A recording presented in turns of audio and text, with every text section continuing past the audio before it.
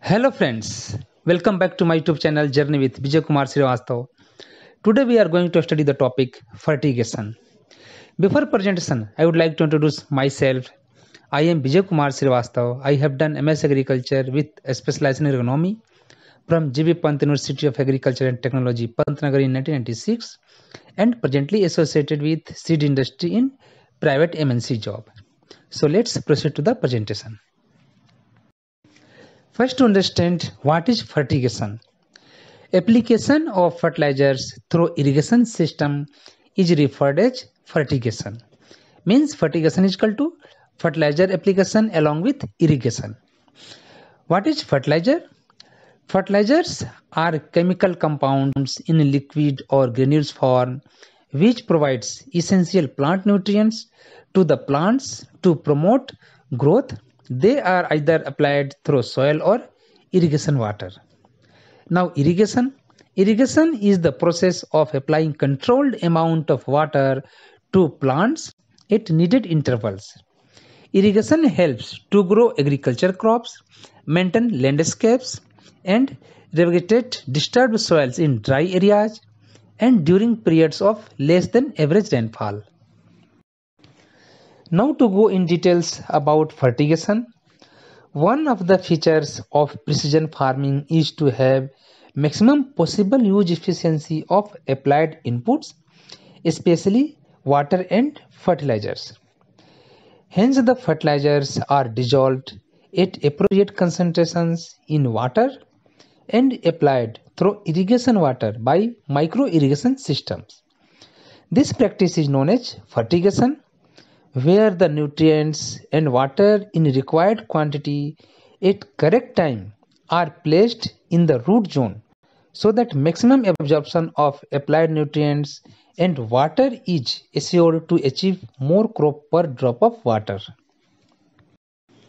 In other way, fertigation is the method of applying fertilizers, soil amendments and other water soluble products required by the plants during its growth stages through drip, a sprinkler or furrow method of irrigation systems.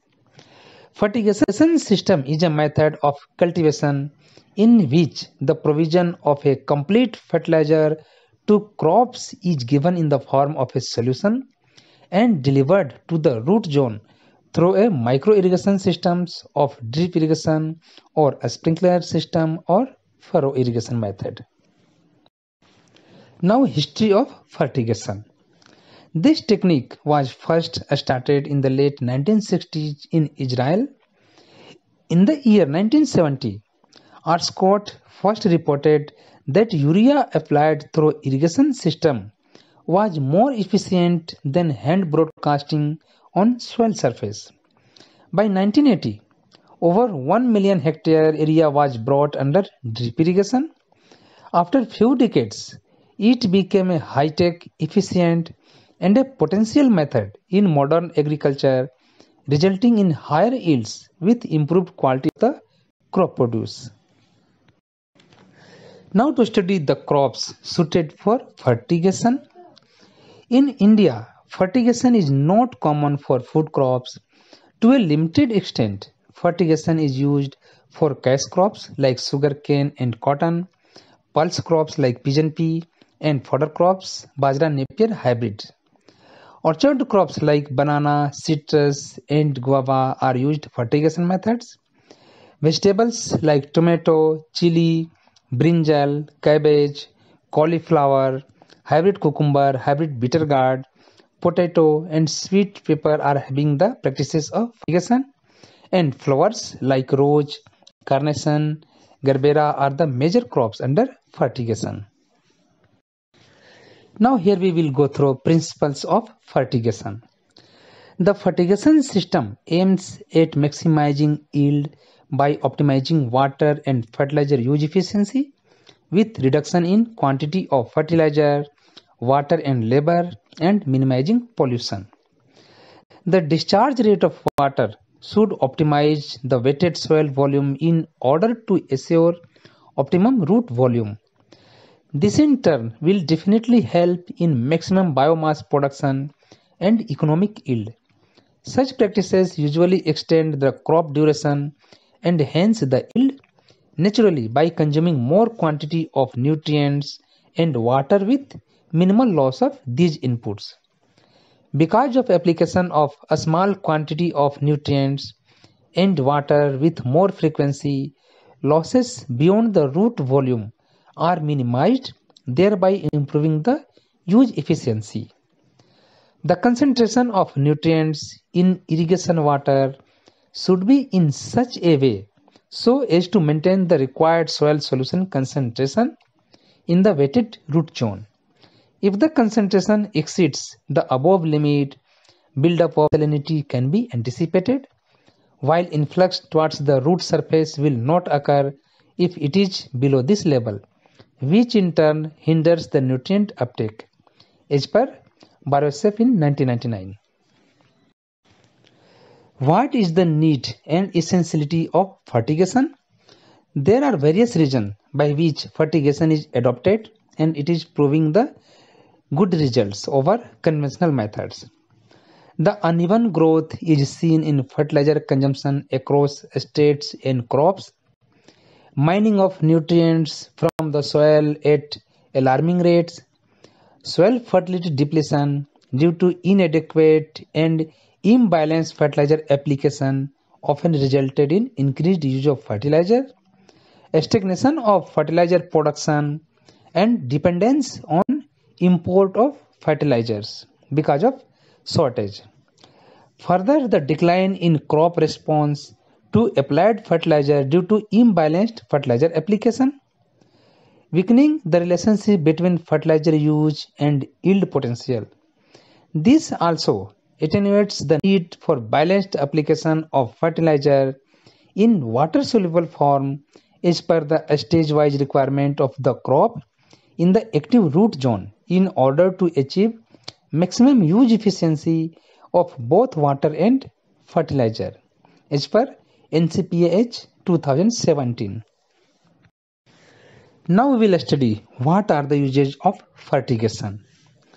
The shortage of water worldwide for use in agriculture and increased urbanization has forced agriculture development to new locations less suitable to old flood or canal irrigation methods, which leads to the development of fertigation.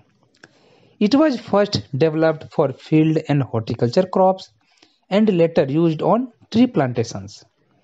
In later stages, small gardens and the potting trade adopted the use of fertigation with automatic scheduling of irrigation cycle for home and city gardens. Fertigation today is used in any system, a small or large scale, all over the world.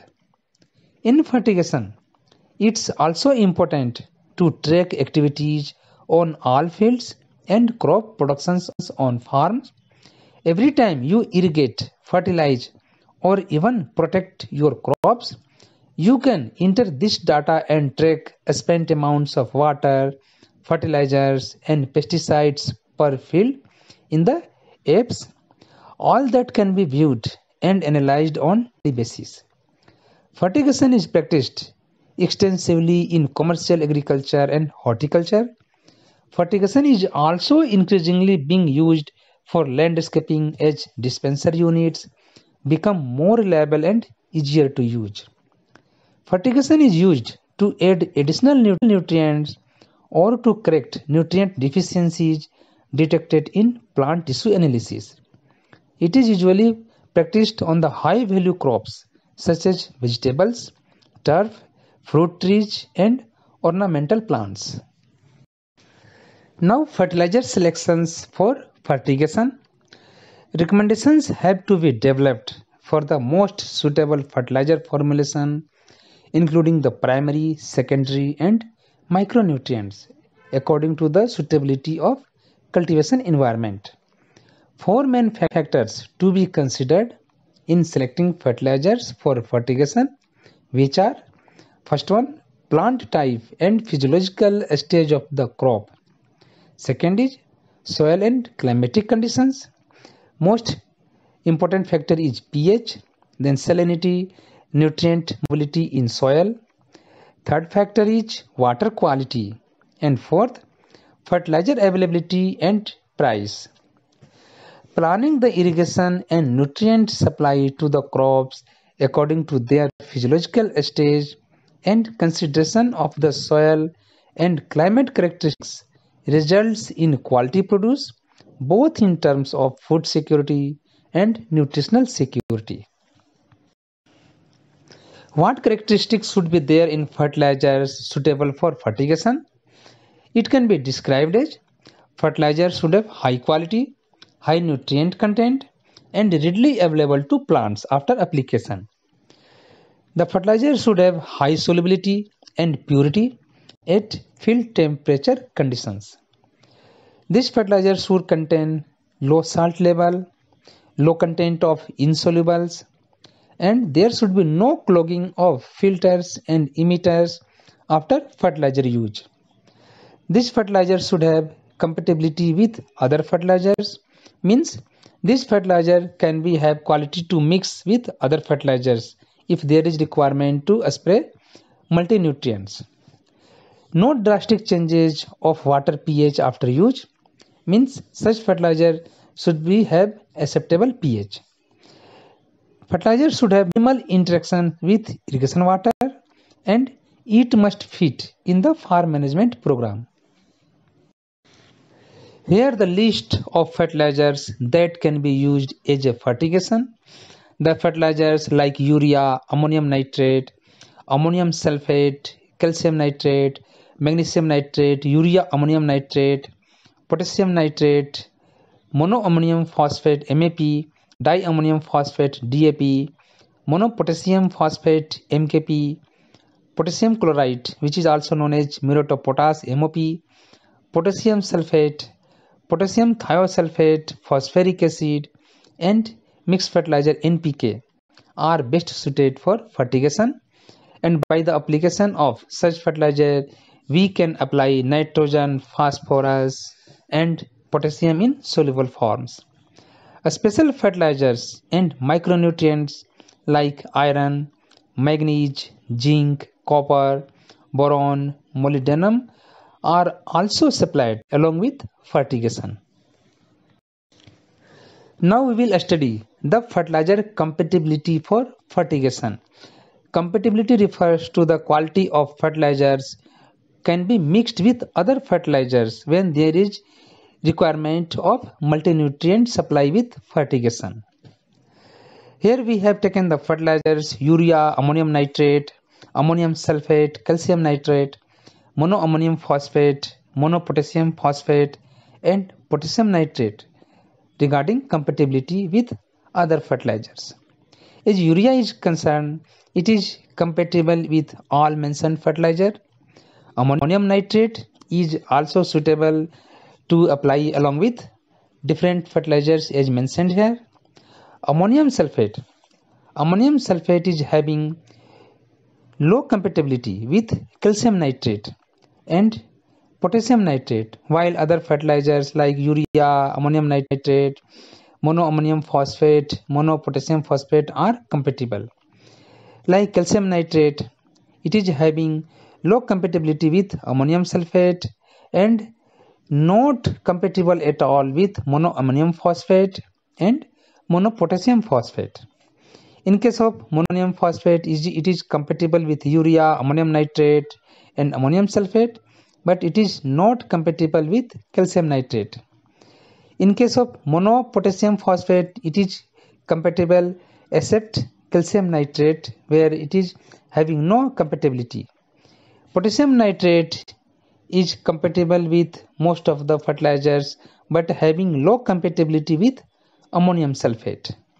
The data is as per the NCPAH, Government of India. Now turn to study dosification in fertigation method. There are two types of fertigation. The type of fertigation chosen depends on the crop grown, the soil type and farm management system, and these are quantitative fertigation and second proportional fertigation. What is quantitative fertigation? It is the application of the plant nutrients in predetermined concentration to the irrigation system. The fertilizer is applied in a pulse after a certain water sheet without fertilizer using a fertilizer tank. What is proportional fertigation? The nutrients are applied in a constant and proportional ratio to the water sheet so that the irrigation water takes a fixed concentration of the applied fertilizer. In this case, the fertilizers are applied by direct injection through fertilizer pumps. Here we have shown the comparison between quantitative dosification and proportional dosification. In case of quantitative dosification, there is changing concentration of fertilizer. The fertilizer is applied in one pulse after a certain application of water without fertilizer. While in case of proportional dosification, there is constant concentration of fertilizer nutrients, the same doses but in proportion to the water applied. The irrigation water has a fixed concentration of the applied fertilizer. Now to study fertigation methods. Modern fertigation equipments should be able to regulate quantity applied for fertilizer nutrients, duration of applications, proportion of fertilizers, and starting and finishing time. There are three methods of fertigation or fertilizer injection. First one is pressure tank, second is venturi injectors, and third injection pumps, about which we will study now. First fertigation method is pressure tanks, where pressure differential mechanism is used by pass tanks. This system works on the principle of a pressure differential created by valve, pressure regulation, pipe friction in the main line. The pressure difference forces the water to enter through a bypass pipe into a pressure tank which contains the fertilizer and to go out again carrying a varying amount of dissolved fertilizer. Part of the flow is diverted to the tank entering at the bottom. It mixes with the fertilizer solution and the dilution is ejected into the system. The dilution ratio and the rate of injection are not constant.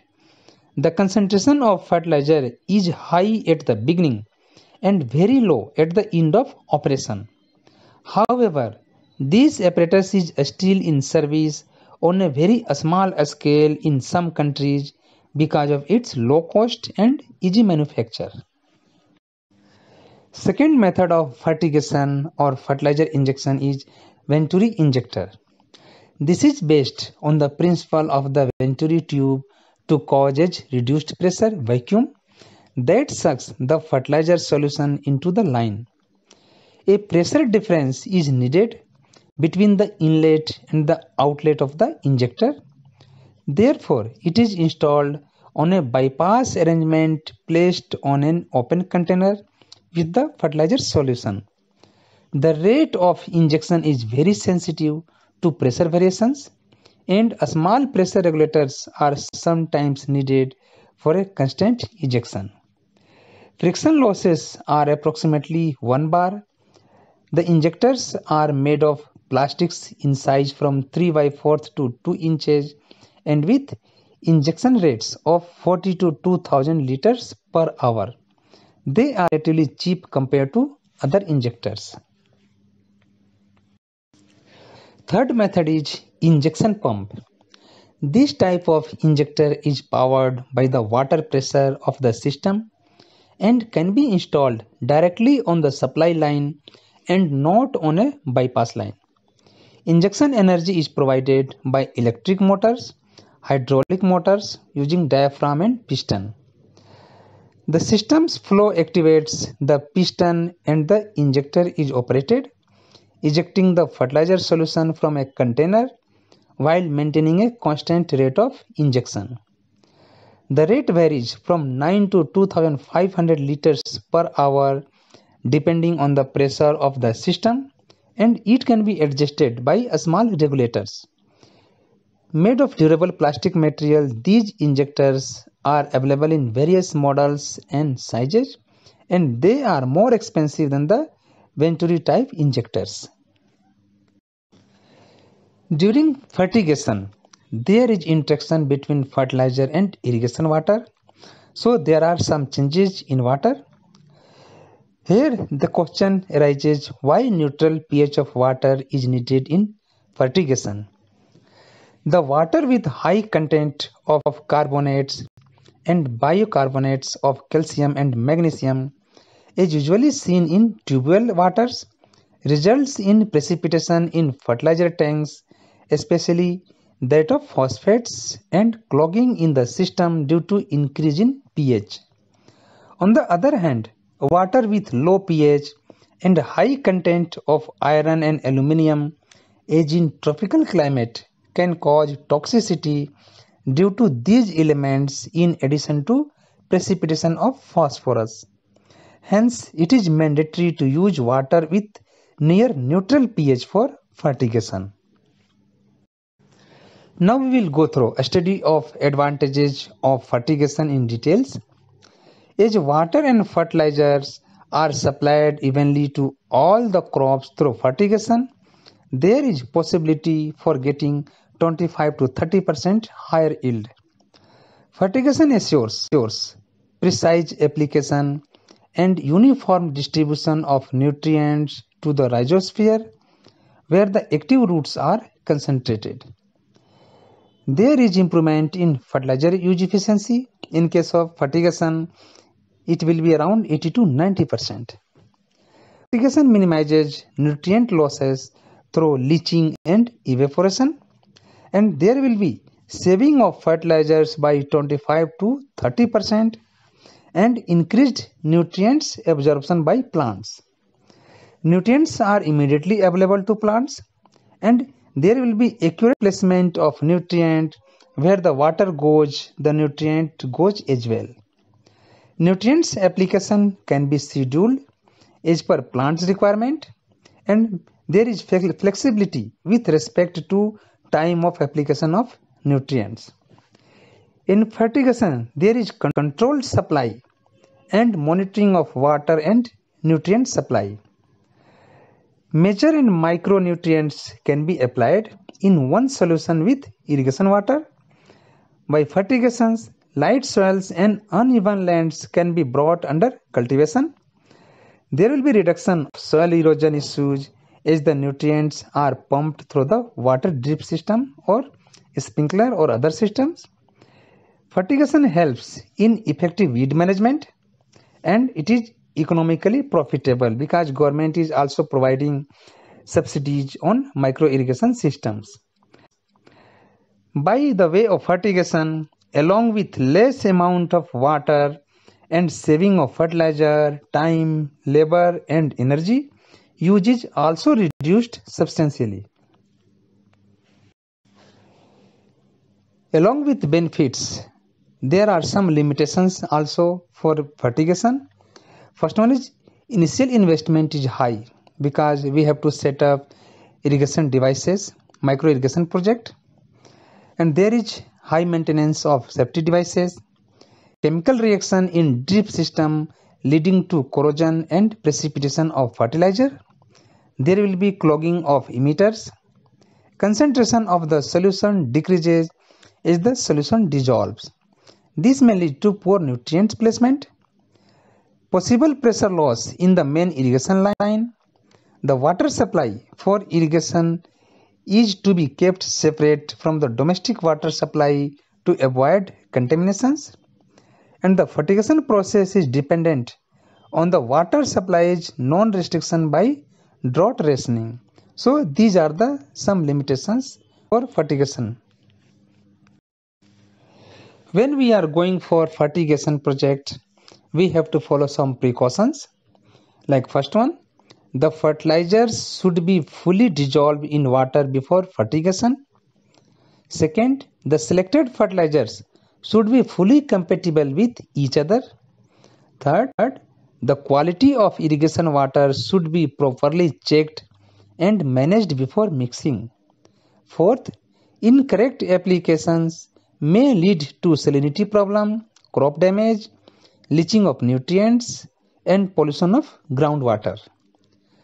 Fifth, time needed to distribute the fertilizer should be less than the time needed to supply enough water to the field, otherwise salinity may arise. Sixth, over-irrigation should be avoided. And seventh, the ratio of ammonium and nitrate of nitrogen sources should be such as to have a nitrogen mixture with 80% of nitrates and 20% of ammonium to regulate pH.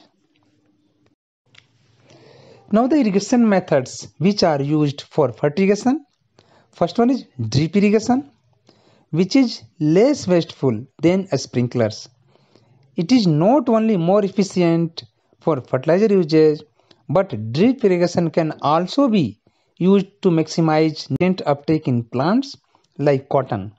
Drip irrigation using fertigation can also increase yield and quality of fruit and flowers, especially in subsurface drip system rather than above surface drip tape. Second irrigation method is a sprinkler system, which increases leaf and fruit quality. And third is furrow irrigation, which is not much more popular, but in this method the fertilizer is applied in furrows along with irrigation water flow. Now the applications of fertigation. There are various application systems, like first one is continuous application, where fertilizer is supplied at a constant rate. Second is three-stage application, where irrigation starts without fertilizers and fertilizers are applied later in the process. Third one is proportional application, where injection rate is proportional to water discharge rate.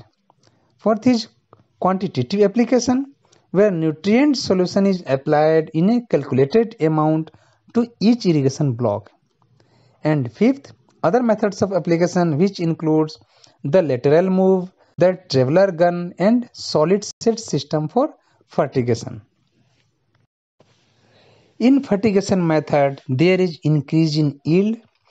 Yield under fertigation works as a function of water and nutrient use efficiency.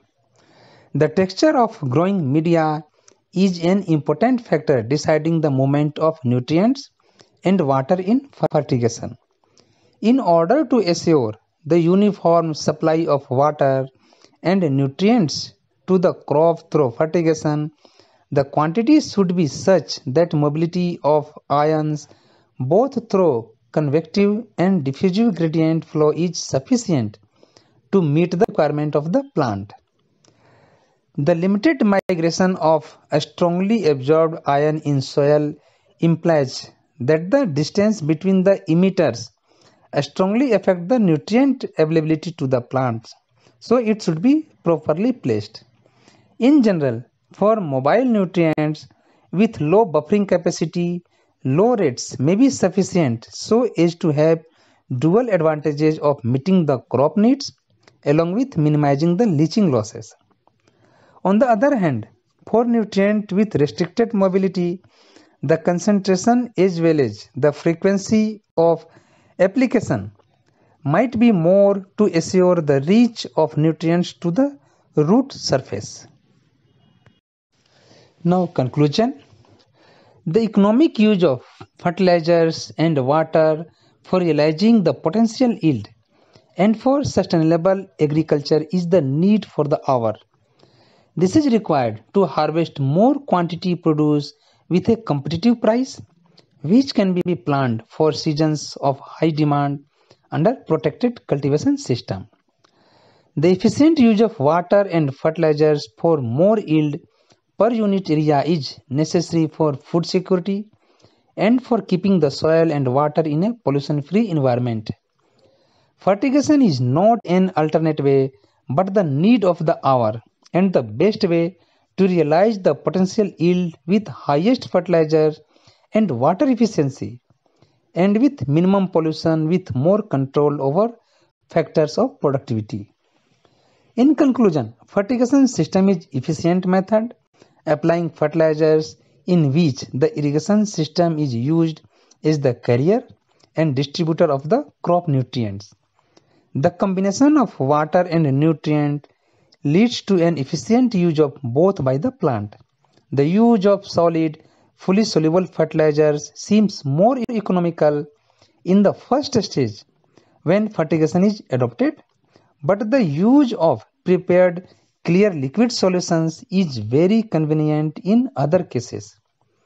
The fertigation system is very suitable for commercial agriculture for maximizing profit and yield.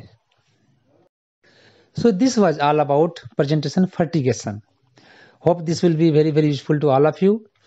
Now my presentation ends here. I have given here my YouTube channel details. Journey with Vijay Kumar Shrivastav. Link is provided. Having request, please visit the channel, subscribe it, and provide your kind and valuable feedback for further improvements. Thank you.